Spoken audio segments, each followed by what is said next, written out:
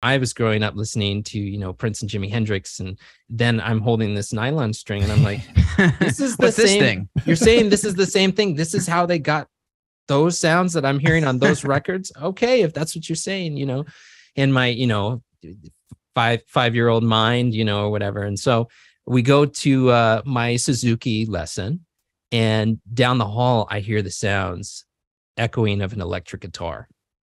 And my eyes just do this. Let me go to that room. Yeah. And in my dad, he looked at me. He's like, you want to learn how to play like that? And I just go. I'm on fire. Gonna bring the heat and play for keeps. You're listening to a little bit of our special guest, Mychael Gabriel, right here on episode number 102 of the Inner Sleeve Music Podcast. Welcome back to the show. This song is called Let There Be Light. And honestly, I like what I'm hearing, Joe. Listen, Mychael Gabriel, no shortage of good songs, and definitely no songs that have disappointed me so far. Same here, man. Like, it's just got a good groove, good melodies, even good mixing. And maybe it's all because of one person only. Well, I think there's a massive major influence when you look at Mychael's life and career. Now, Mychael, not only a solo artist, but also a touring artist with Sheila E, of course, from Prince and the Revolution, going all the way back with Sheila E, Prince's family. His dad was private security for Prince. So not only did we hear a lot about Mychael's work and career in this episode, Joe, but we also heard a lot about Prince, Sheila E, Paisley Palace, and really the whole world. I mean, this is really an ideal episode for any sort of Prince fan. Yeah, agreed. I'm bursting to say a bunch of stuff. But I know. Keeping it behind, Hopping over to some stories in the world of music. They're back. Metallica has announced a brand new record, brand new single, and a brand new world tour. I mean, this is talk about a trifecta. This is the first tour and album that we're getting from Metallica since 2016's Hardwired to Self-Destruct. And they have no shortage of ideas when it comes to this tour, Joe. This is not just going to be a normal tour from what I understand.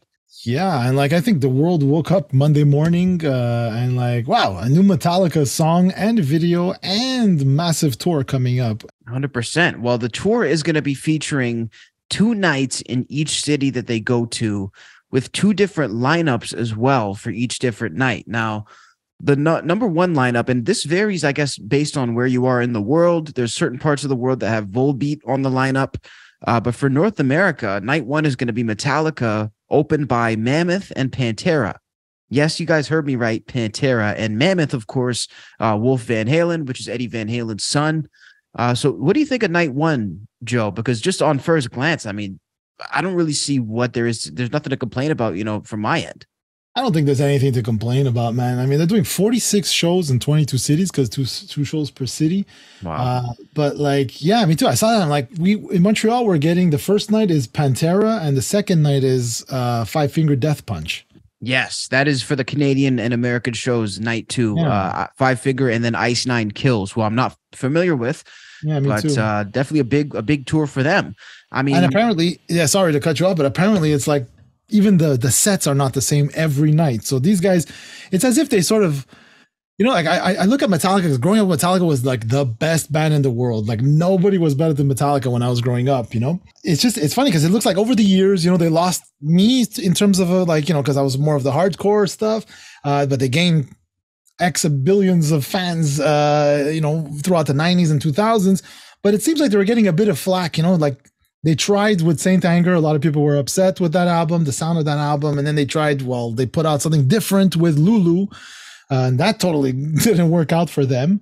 And then with Hardwired, right, they sort of came back with, Death Magnetic's true. They came back with that sort of heavy, almost like Justice for All kind of sound. And this one, man, when you listen to the song, it's I hear right away, Kill 'Em All vibes and even Diamond Head, that the early Metallica, early Metallica, with an evolution of still sort of new. There's some new aspects to it, right? Yeah, I totally agree. It was the perfect fusion. And, with Kirk Hammett too, is there a more recognizable solo in rock than Kirk Hammett? Because the second you hear him go, I'm like, yeah, that's Metallica. There's no question. There's no ifs, ands, or buts. You know exactly what you're hearing.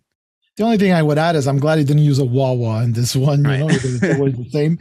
this is what I was trying to get at. Like, it seems like Metallica is almost like, if you think of them as a corporation, you know, like a company, they took their audience's viewpoints of like, we want heavier, old school stuff. And they sort of like, okay, let's cater to the audience and like give them what they want, but still remaining true to themselves. And like I said before, you know, evolving and, you know, like still continuing to explore, you know, so you can't fault them for taking chances. Look, and it doesn't always work out for them, but like, I mean, these shows are going to be sold out. And what I'm dreading is like, what are they going to cost? Oh my gosh. I don't even want to know, to be honest with you. I mean, I think, and we're going to be touching on this more as today's show goes on, but these ticket companies, you know, they have been out of control in more ways than one. So I think the pricing is definitely going to be an issue for this. You know, in closing, Joe, do you think you're going to see yourself at this event though? Because personally for me, you know, being in one of the cities they're hitting, I don't think I can stay home for 2 days while this is going on and live with myself not being there. I feel the same way, a bit of FOMO, you know, if you're missing out, but like at the same time, like it all depends on, like, I got a family, I got a house, I got, you know, bills to pay. I got to be able to afford it, you know, like I saw Metallica when I was 15, I skipped school, went to go see the show, and like, it was like $20, right? Back in the day. Wow. You know, whereas now if it's going to cost me $250 a ticket and up, I don't know, man. That'll be your air breathing fee that Ticketmaster applies, your $20 service fee to breathe, that along with the other service fees, it'll be $20. What about you? The reason I really want to be there is because this sounds like fun. You know, like when I think of bands going out and touring, I think of cumbersome work. I think of repetition. I think of guys who are sick of playing the same old crap. And this, I think, is going to be the opposite of that. You know, like you're saying, Joe, there's going to be 2 different sets every night. So, I mean, I think this is, hopefully we see more smiles, more enthusiasm. I mean, they're always a band who's done great shows, but hopefully this gets them maybe more into it again. Yeah. The other thing that irks me in Montreal is that it's going to be at the Big O, which is great in terms of like for spacing, because like so I'm kind of stuck between wanting to sort of bookend, like when I saw Metallica, you know, when I was young, and then sort of getting to see this show in the round, which is going to be cool because I always like in the round type of shows. But it's at the Big O, which is like, I've never had a great experience watching a show at the Big O. So I'm not sure about that, you know. Jumping over to another story, concert goers have been struggling to get refunds for a show that just went down in Edmonton, Canada on November 27th. Now, I actually did get the chance to attend this show. The concert was Arcade Fire, supposed to be a headlining concert, a co-headlining gig with Beck. Now, it was announced not long before the show, I think just a month and a half or so before, that Beck was not going to be appearing. And the reason he's not appearing was due to allegations that have been continuing on against the singer of Arcade Fire. Now, obviously, you know, it's innocent until proven guilty, but at that same token, a lot of people still wanted to stand by even the accusations, which is, you know, they're right. My question is, though, Joe, do big companies have the sort of duty or is it their responsibility to give refunds in a situation like this? I know, like we've seen this happen a few times now, not in the same situation, but just like where the lineup might change and people weren't happy with the lineup and they wanted to get their money back. And, you know, a lot of them have like, you know, if you read the terms and conditions, there's a lot of ticket sales are final kind of thing. And but yeah, I don't know what to say in this situation. I'd be bummed if I didn't want to go see the show either, but still stuck and couldn't offload the tickets.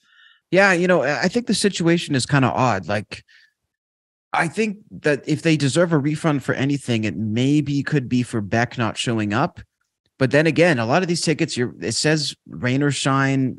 You know, it also says final sale, and it also says set times and artists are subject to change half of the time on these pages. So look, it's like you buy a ticket to a festival too, and I've been in this situation where I go to a festival hoping to see, you know, specific artists, and the day of, those artists may not show up. But do you get a refund? No. So I don't know. You know, I think it would be nice to see some leeway from ticket companies. You know, of course, Ticketmaster also in hot water over the Taylor Swift situation that we've seen. Yeah, these prices are ridiculous. You know, people were paying 20 grand for these tickets because they were stuck, right? And like the fact that she released, the thing is, people like to blame these companies, myself included, but there is like they have to there's an agreement, right? A guaranteed, I forget what it's called. There's a term where it's like guaranteed money that they take every night from each show. There's a certain amount. And then, the promoter, in this case, Live Nation or whoever it may be, has to promote the show, right? All those ads you hear all the time, constantly on the radio, TV, online. There's a lot of people invested in a show. That's it, So I understand from that point of view. So I think everybody's sort of guilty a little bit, right? In the whole situation, like the artists demand a certain amount because they got the crew, they got all that stuff to pay. And then, the promoters are promoting and all that stuff. So they have, they should also, get some money for it and stuff. But I don't know, man. Like, that's kind of what turns me off a bit about concerts, the prices. And like, if I'd be really upset if the day of all of a sudden the lineups changed, it might be a better lineup, right, than you probably were. But let's say it's like really two or three big bands. Like, I'm sure a lot of those people wanted to go see Beck as much as almost Arcade Fire, right? Well, most of them seem to have. A lot of people got hotels, a lot of people traveled, and, it is one of those situations. I've had that happen to me as well, by the way. There was a rapper I really wanted to see at a festival, and he got replaced last minute with DJ Khaled. And I was like, could it get any worse? Yeah. Yeah, I know some friends that have driven all the way from Montreal to Boston to see Lenny Kravitz and Pink. And then Lenny Kravitz at the last minute, while everybody's waiting at the door to get in, cancels.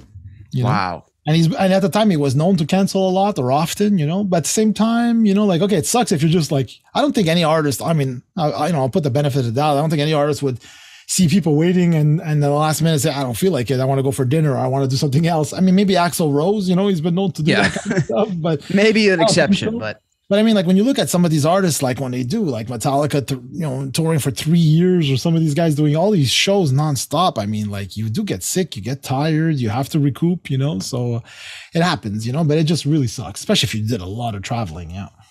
Now it's the part of the show where we hop into music suggestions from our listeners. This is, of course, all the comments accumulated throughout the week of suggestions straight from the SoundMojo comms tab of you guys saying music that we should listen to. And, it's always a diverse mix.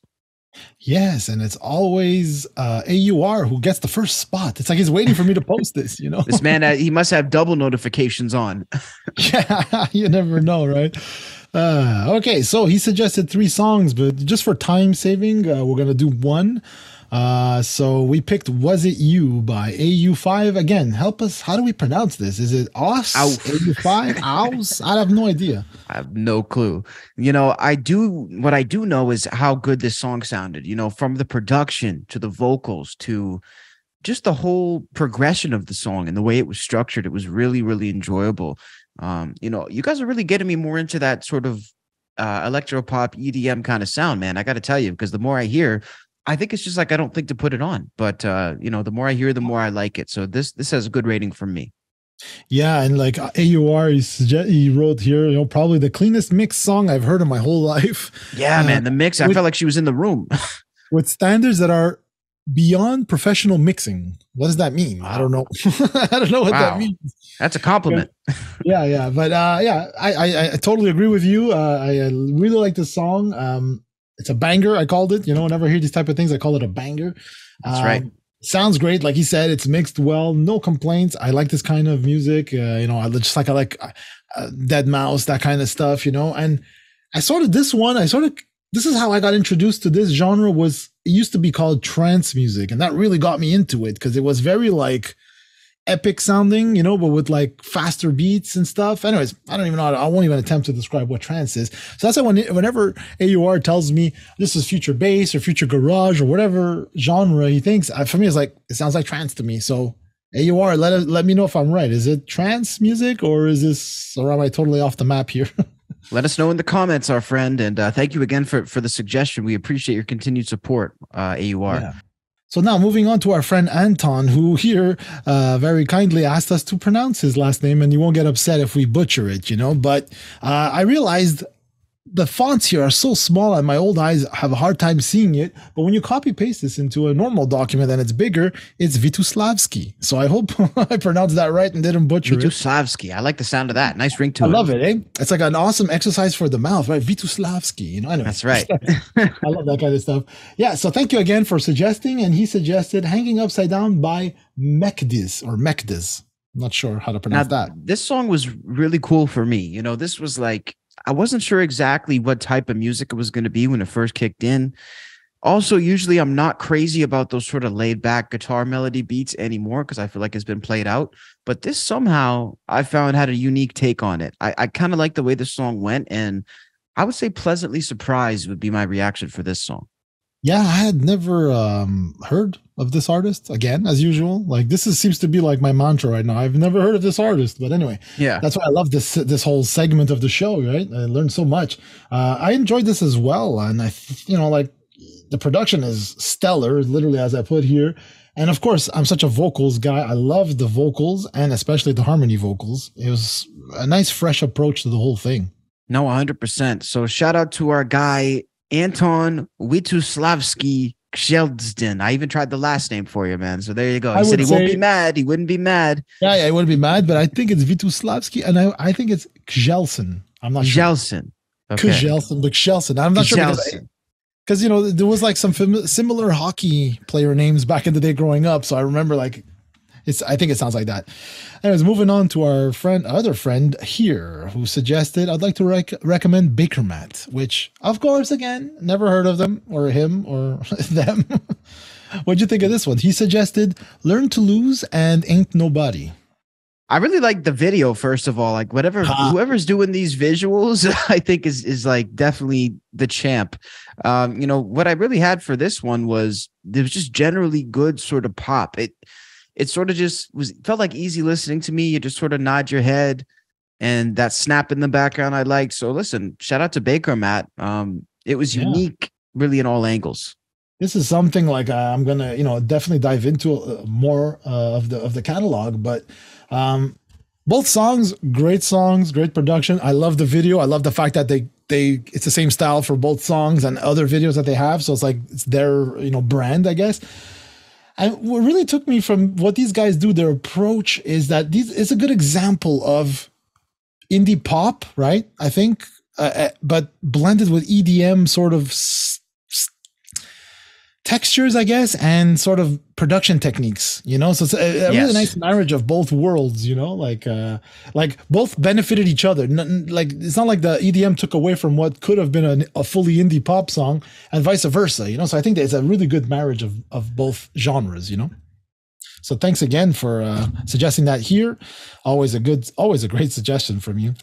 Let's check the next one. KC, is that someone new? KC, Chained to the Bottom of the Ocean is the band name? Suffering is a gift from God.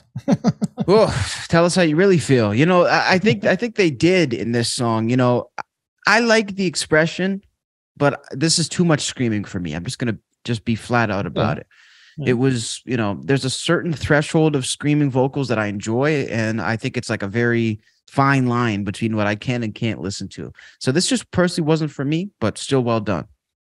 I thought the same thing. Like, for me, like, the vocals is what sort of turned me off to it, but the rest I kind of enjoyed. I like the sludginess, the heaviness, almost stoner kind of rock, but like, I don't want to insult if that's not what you were intending, but just like as an example. And even reminding us some Devin Townsend kind of stuff, not in terms of the musical, but more of like the vocals and the long screaming kind of thing. So same thing for me. It was like, I enjoyed it, but like, I'm not going to listen to it again or for a long periods of time because of the vocals. Like, every once in a while, I can appreciate these type of vocals, but in general, the whole way through, I don't know how many songs I'd make it into an album, Yeah, I would completely agree. But again, like, I like the aggression, and this is the kind of thing I could see like at a live show could be really nice. Next song sort of went with the same type of theme. This for me, though, was a lot more unexpected. I did not expect this to be a screaming song when it first started. Same here. Colin Olivson, he suggested Between the Buried and Me and the Extremophile Elite Live, the live version. Same here, dude. Like, when I pressed play and I'm like, oh, okay, nice studio, and like, again, the first thing that threw me off, I had no expectations of screaming vocals. I've heard of Between the Buried and Me for a long time, and I was expecting sort of those type of vocals, but because it started off with this nice synth, right? Exactly. And started to go a little bit. I did not expect that either, so it did throw me off, but I quite enjoyed it. I enjoyed the performance. Let me see if I have what my notes are here. Yes, like I said, I was instantly surprised from the first note. It was really nice. Vocals aren't my cup of tea, that's for sure. The interesting is, for me, was like the fact that a screaming band is using synths. Again, marriage of genres. No one's like staying away from synths because it's not metal enough, you know? Exactly. Sick players, that's for sure, right? Like awesome players. And then I like the orchestral version, section, not version they had at around 4:30ish. It was a cool surprise, but like overall, killer performance live on the spot, man. Really good.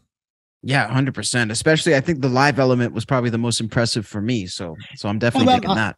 I'm shocked. I'm not shocked because like I expect that from these type of musicians, artists, and bands. That's what I grew up in that stuff, so I know that you could play your instrument. You know what I mean? Like I go to a show knowing that what I hear on the album, okay, it's gonna sound different live, but it shouldn't be miles off. You know what I mean? It shouldn't be like you're shredding and super precise, but then you're playing like a complete drunk and you're all over the place. It doesn't make sense, right? So I'm not surprised that they can play and that they show that they can play, but I was surprised, like you said, like when the keyboards come in and all of a sudden it's like that sort of for a little bit of a spin. Red Warrior Studios. Old school Dio, Sacred Heart, live again. You guys love your live versions, man. Yes, always live. For me, it's always a reverse. I never listen to a live because I've always been let down a lot of times, especially in this era. This is an amazing live performance, right? And even the recording is really good. It's insane. I mean, Dio, you know, I would say probably one of the best live metal singers that there ever could be. Like, you take a Dio track from in the studio and you listen to him live on an isolated track and it's almost identical, you know? So that was one of the beautiful things about him. And, you know, I think anytime I get to hear Dio sing, I feel like it's like a privilege. So, I mean, this was really good. I didn't see this live version before, but I was kind of scratching my head wondering how I missed this one. Yeah, I was impressed because, I mean, obviously I knew of Dio and all that stuff. It's not my favorite Black Sabbath singer. I still prefer Ozzy. Not that I don't like what he did. I love what he did. But you know, it's just like, well, at the time Dio was sort of like, it was cool, but at the same time, I didn't give it too much attention. But anyways, this live performance, man, his vocals, like you said, are spot on. Yeah. And you usually don't get that in the era, you know, back then, you know, like they're always a bit iffy or whatever. For a while, I was confused because I thought it was J.K. Lee on guitar. And I'm like, but wait, J.K. Lee played Ozzy. But it's Vivian Campbell. And like Vivian Campbell, as I think you know, like I moved on and went on to Def Leppard for like since the 90s. And a great guitar player, like super underrated. Wasn't underrated back then because everybody sort of had to have a guitar slinger, right? Ozzy got Randy, Van Halen. So you had to have like that.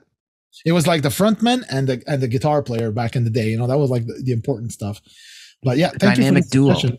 Yeah, this was great. GameX Simmons, the Flatliners, I'll hurt or it'll hurt. What'd you think of this? Shout out to GameX Simmons, by the way, always coming in with a lot of good different suggestions. You know, this to me was definitely interesting. I sort of felt hurt just listening to it and nothing even happened to me. No, I'm just joking.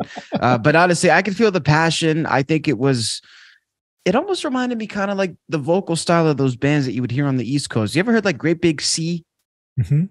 You know, I almost heard that type of vocal style with the straining on the voice.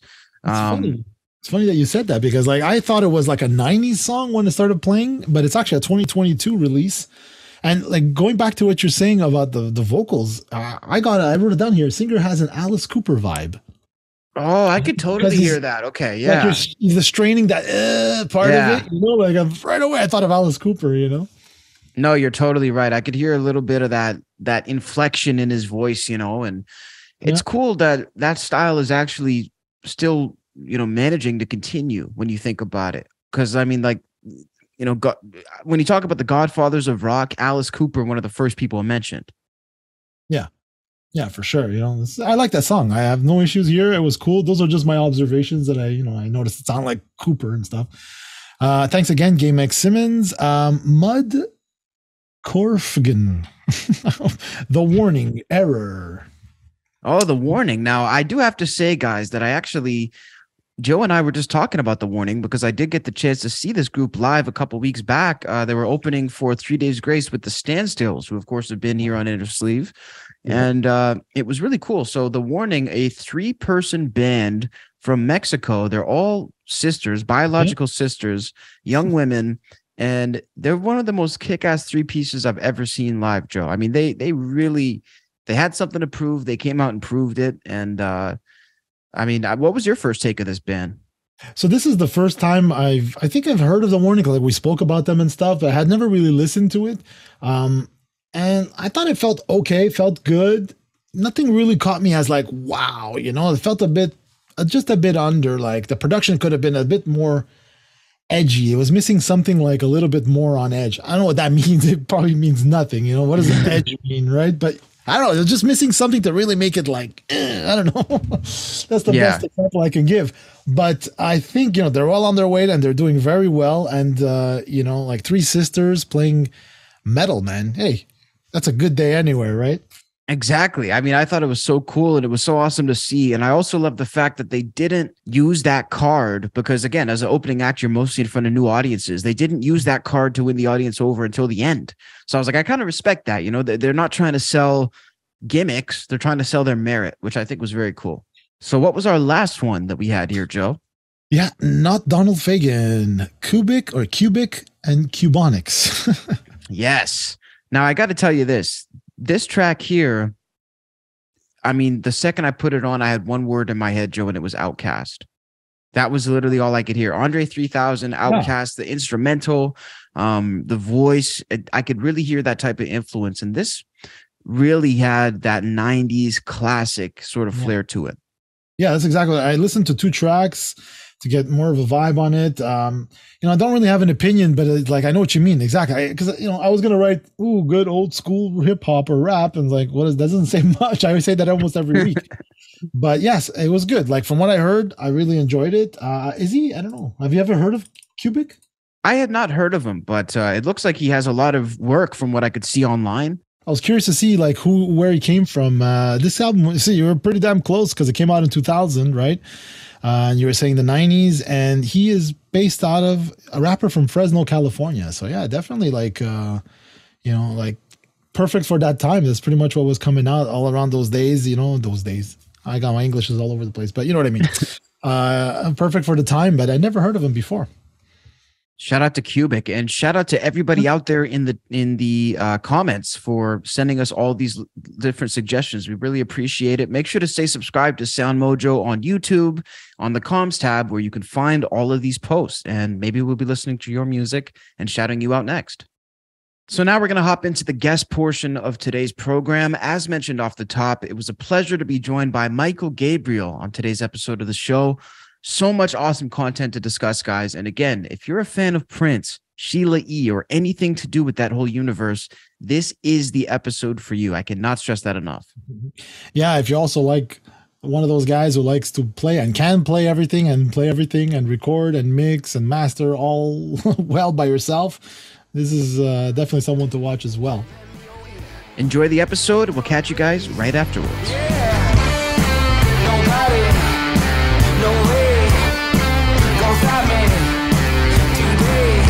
Mychael Gabriel, welcome to the Inner Sleeve Music Podcast. Thank you guys so much for having me. I'm so happy to be here.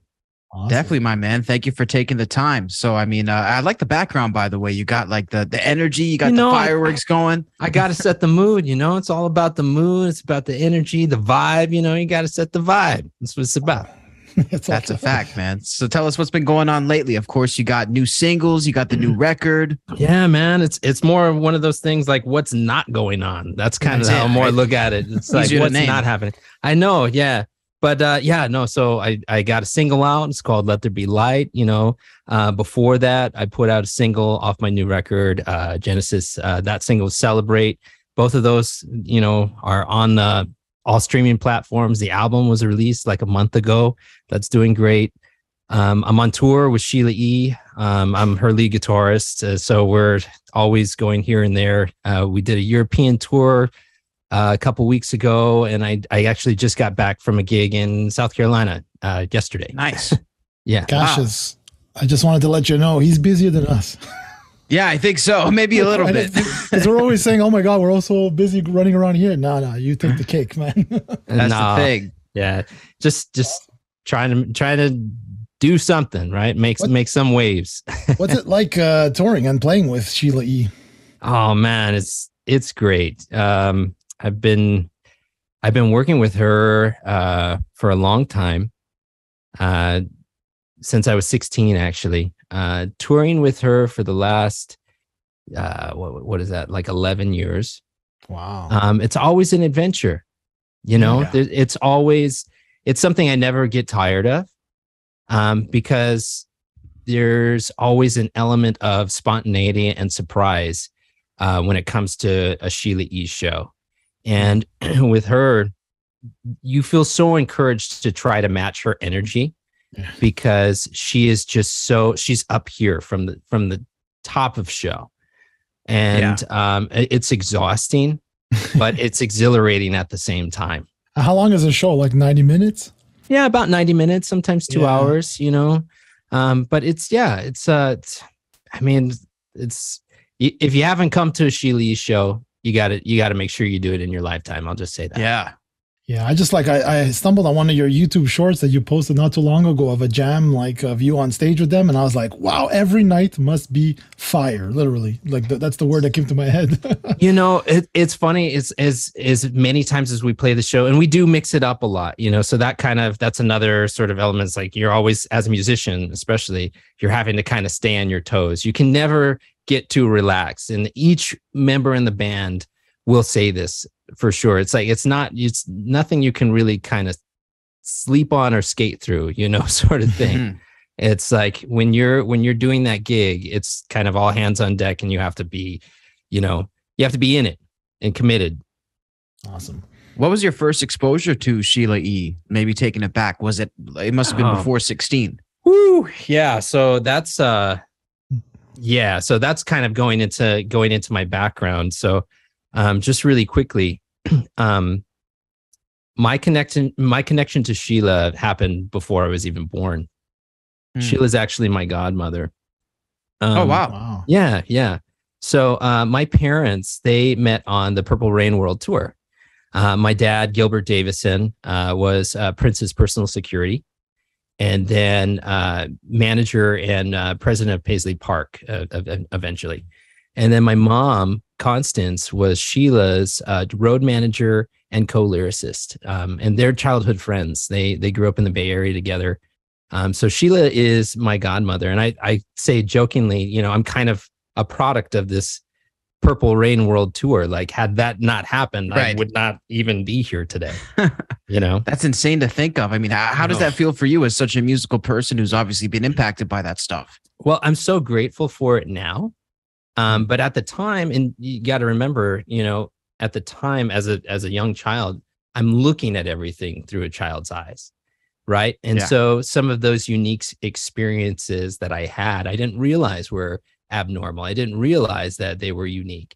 And it wasn't until I got a little bit older that I was able to appreciate the true uniqueness of the situation.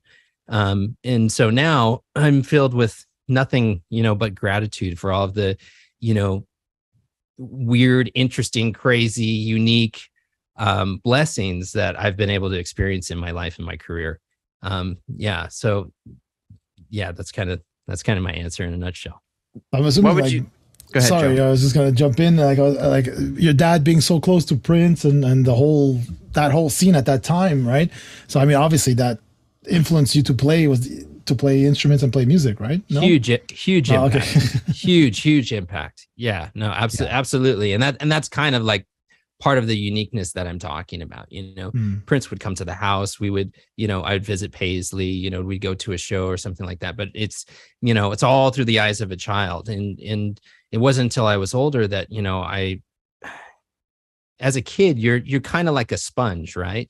Yeah. And so, I'm able to make these connections. Like that's a huge reason I have such a passionate and strong love and connection for music, is because of those experiences, and all those things that were happening around me and all the things I absorbed kind of as a child.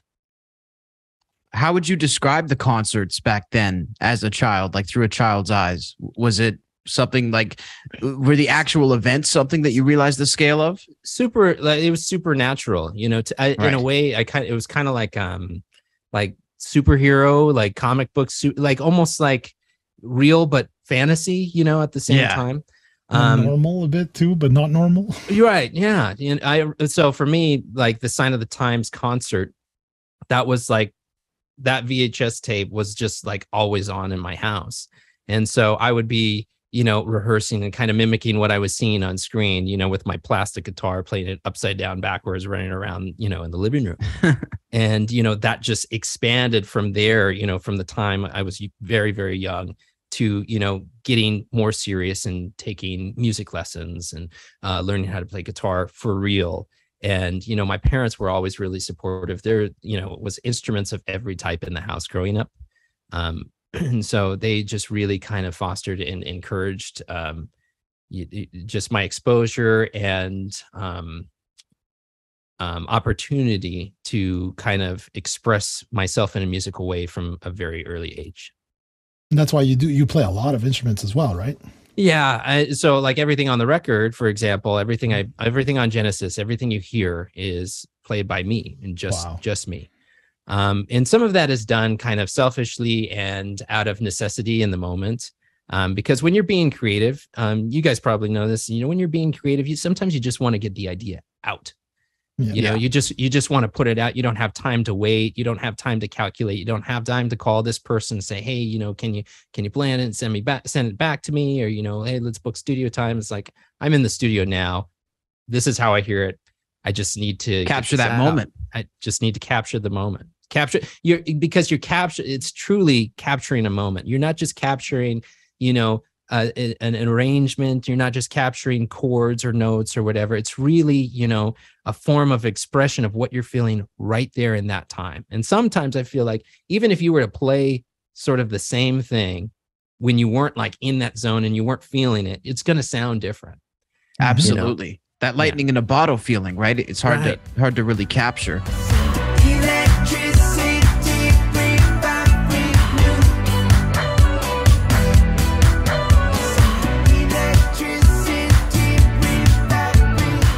So what were the first instruments that you really gravitated towards, and what did you find yourself playing first? It was guitar for sure. Okay. Yeah. Electric?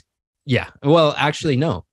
So my parents, they wanted me to take classicals like Suzuki style nylon string, lessons, but they just said, we're getting you guitar lessons. And I was like, oh, great. That's awesome.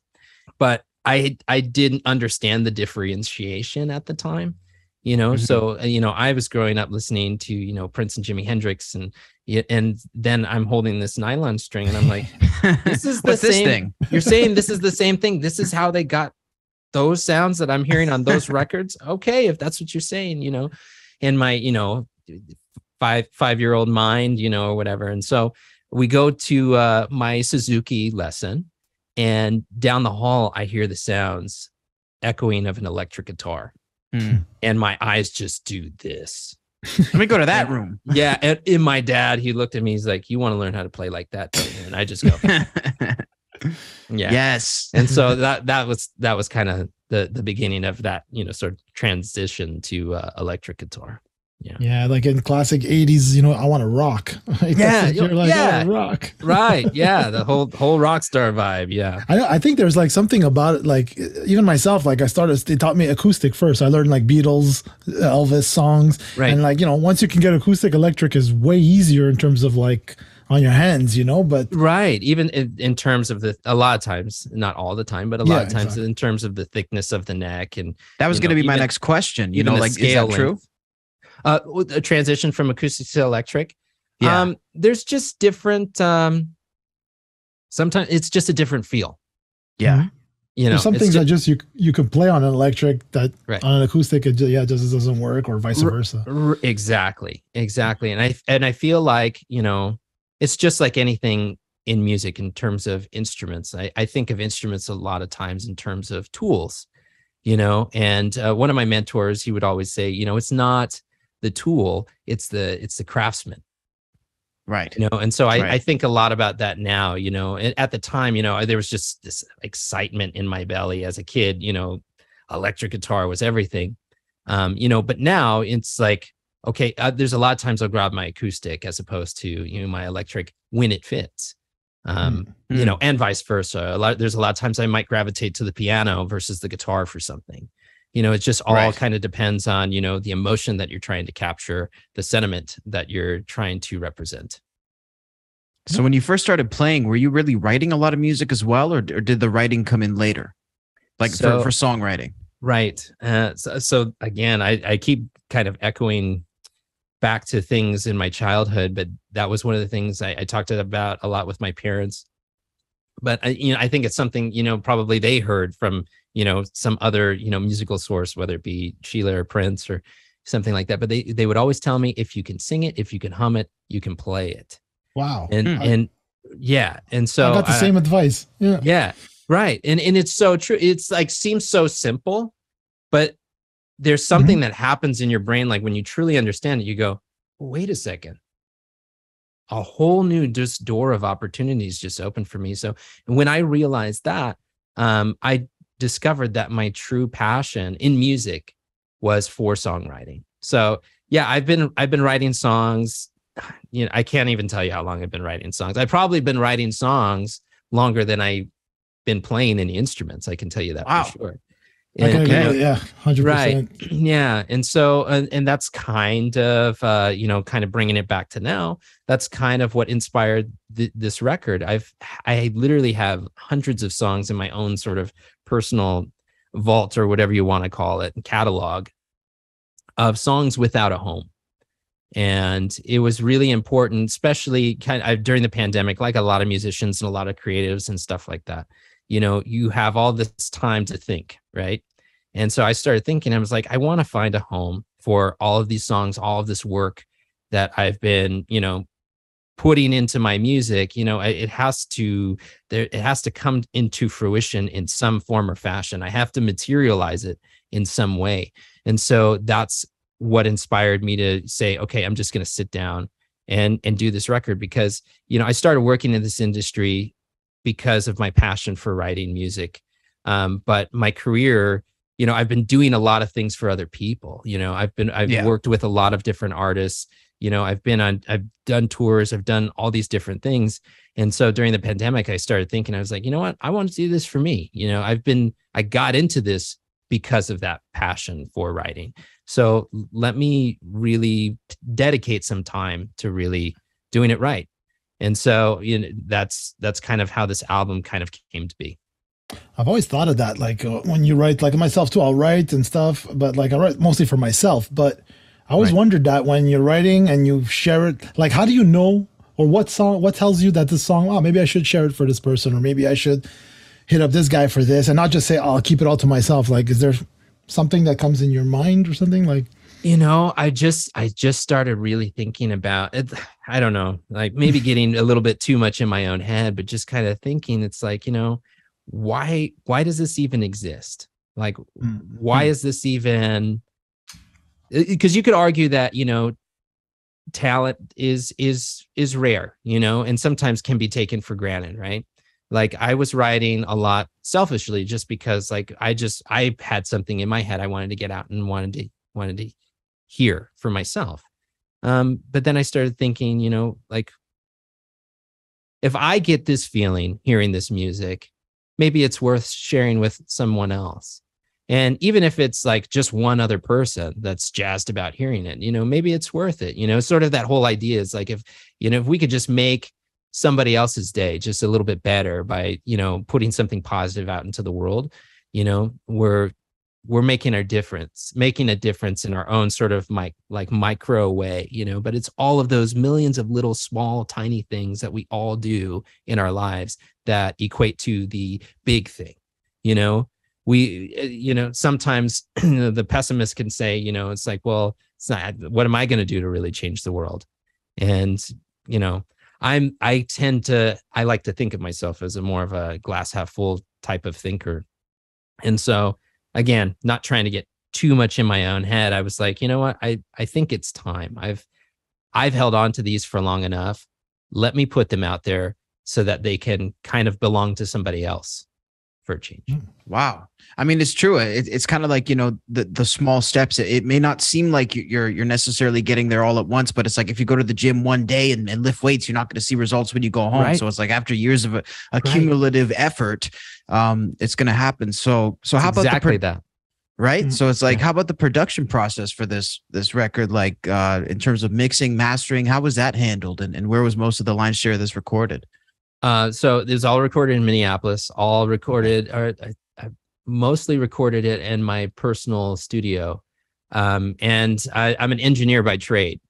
Okay. So yeah, So I handled all the mixing, mastering. Yeah. So, I mean, I'm telling you, like, there was no excuse for me not to get it done. I came up with, like, I had years of excuses of, I'm so busy. I got this going on, that going on, and, this project, that project, but finally I said, okay, no more excuses. You just got to do it.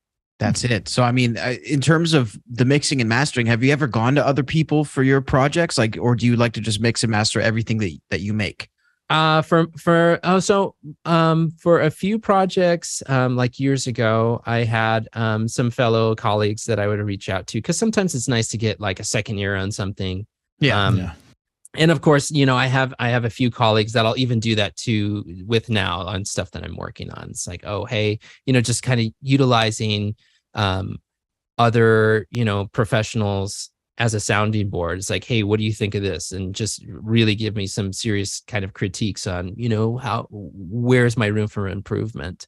I think that's good, to be able to have those people in your life, or even professional or personal circle that you can trust and just kind of bounce some things off of. So there was some of that.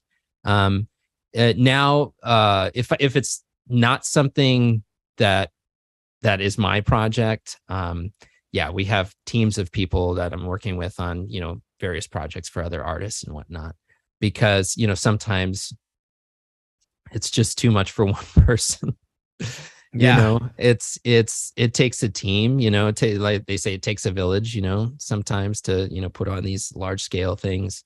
And then as far as like music videos and all the stuff that we do on the visual aspect for my personal project, I have a team for that.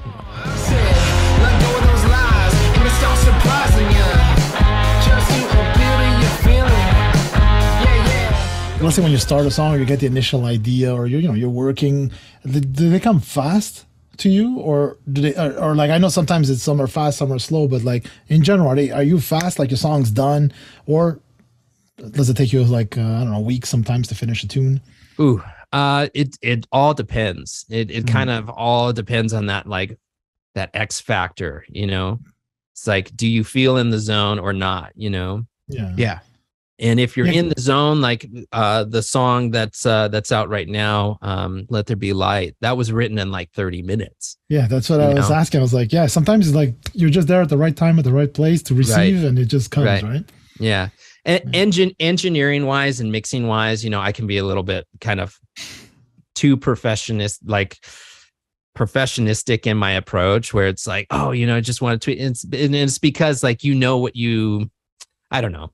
So I've been trying more recently. It's like in my plugins folder, like on Pro Tools and whatnot, I get rid of stuff that like I'm not using, because I feel like it's important. It adds up. It's like, it adds up. It's like, I've never used this plugin in my life. Like, what is it doing here, taking up space? And, just because you see it in that plugin list, but it also takes up a form of like, mental storage. It's like, I'm just, I trying to treat it more like an artist, right? It's like, here's my palette that I have to choose from, and so I know what I'm working with at any given instance, and use that. And I feel like that's been a better approach. Yeah, I remember once I had like a gig to remix someone's album, and I was in the middle of like tearing down and set up studio kind of thing, so the plugins are all over the place. That's the worst.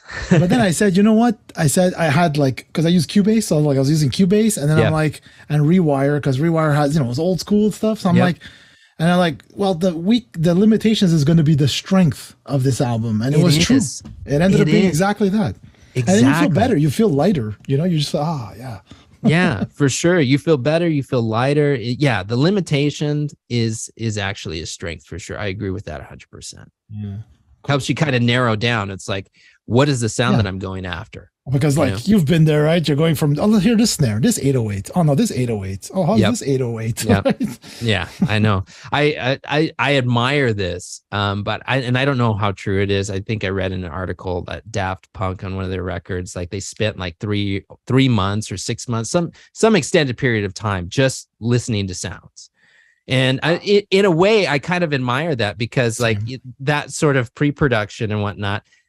What were they doing? They were eliminating what they didn't want, right? Kind of narrow down their options, kind of limiting themselves. It was like a form of like pre-limiting your options, So like in a way you could say, I guess maybe they had that same philosophy. They just kind of went about it in a different way. Yeah. Well, I've always heard I don't know if you're familiar with, he passed away a few years ago, Mike Shipley, the mixer. Yes. He's like, the Def Leppard and the Shania Twain. He was Mutt Lang's right-hand guy, right? Yeah. And I remember he was on a forum once and he was saying that they had to do a Shania Twain song and like they wanted to make sure that every syllable and vowel popped out of the mix. So they EQ'd each syllable to make sure that it was never buried. Yeah. Always perfect. And like probably took like 3 days or something like that. It was something crazy. Yeah. Sometimes you can really get into that. You can. And I've been down that road too, especially like with a lead vocal, where you'll kind of spot EQ, syllables sometimes. Yeah. You can stay on it all day. Yeah, you can stay. Exactly. And so sometimes that's the challenge, it's like, okay, the technical mind meets the creative mind. They have to there has to be a marriage between the two, that doesn't become too like time prohibitive or time costly. It has to make sense, because you got to make both like the devil and the angel next to you both happy, sort of, or it's like, I just want to get this done, but at the same time, no, but I like to geek out on this, because 5 years down the line, you're going to listen to it. You don't want to say, I knew I should have fixed that, right? Dude, and that's happened to me. I'm like, that's going to bother. And nobody else will hear it. Nobody else. You'll hear it and it'll bother you. So, just get it done. So yeah, the checklists help too, just like, True. Okay, little notes. Okay. So. How many different artists would you say that you work with at one time? Oh, at one time, at any given time, sometimes it's like 2 or 3. Okay. Yeah. That's still a lot though. Yeah. It's like, taking on too much at one time. It's like, especially if you're trying to meet deadlines, it's just, you spread yourself too thin. And when you do that, like the quality can be less than, the standard of quality just kind of goes down. The more projects you try to take on at one time. I've done a lot of different things, but at any given instance, if you try to take on too much, then, you don't want the quality to be any less than, whatever your standard of quality should be, whatever you feel that it should be, So I feel like that's really, really important. So I try not to take on way too much at any given time where I have to make compromises in my standard of quality. No, it's a good way to put it. 100%. Sorry, Joe, were you gonna jump in? No, I was just, because I'm looking at the press release and you've worked with some freaking heavy hitters, and some like even just people did the names, like George Duke, like what, George Clinton, but then there's also like Sheila E, Stevie Wonder, anyway, Ringo Starr. But like I stopped at this one and I'm just curious, as I wanted to know what you did with Hans Zimmer. Okay, so so those are always interesting because there's always just all of a sudden, and some of them have been with and through kind of Sheila and her connection with Hans, because she's done a lot of drumming work on that, on like Wonder Woman, Superman, all the like the Madagascars and whatnot. So I can't remember all of the ones that we've done, but we've done a lot of some of his animated scores and whatnot for like Madagascar. There's been, I have to forgive me because sometimes they don't even tell you what it is that it's for. It ends up on, exactly. Yeah. You just know, it was that film that he worked on. That's what we were doing. That's so awesome. That's freaky. Though. But it must be interesting to have that. Yeah, his team is so efficient. He's just brilliant. I admire his just process a lot, and it's just again, I just feel nothing but gratitude for being able to kind of work with him and his team. Yeah, were you there like in those sessions? I know there was years ago. I was just like, I'm a Hans Zimmer like junkie, but there was a session where he had like I think 9 drummers. So I wasn't there for that, but okay. yeah, Sheila gave me the play-by-play, and I was like, crazy. Man, that is. I think she called me to come in for that one, but I wasn't able to make it. But it was, because the studio is like, it's like like a spaceship or something like that. You know what I mean? Like just all these different things on his wall. Different processors and different pieces of retro gear and whatnot. So yeah, but that session,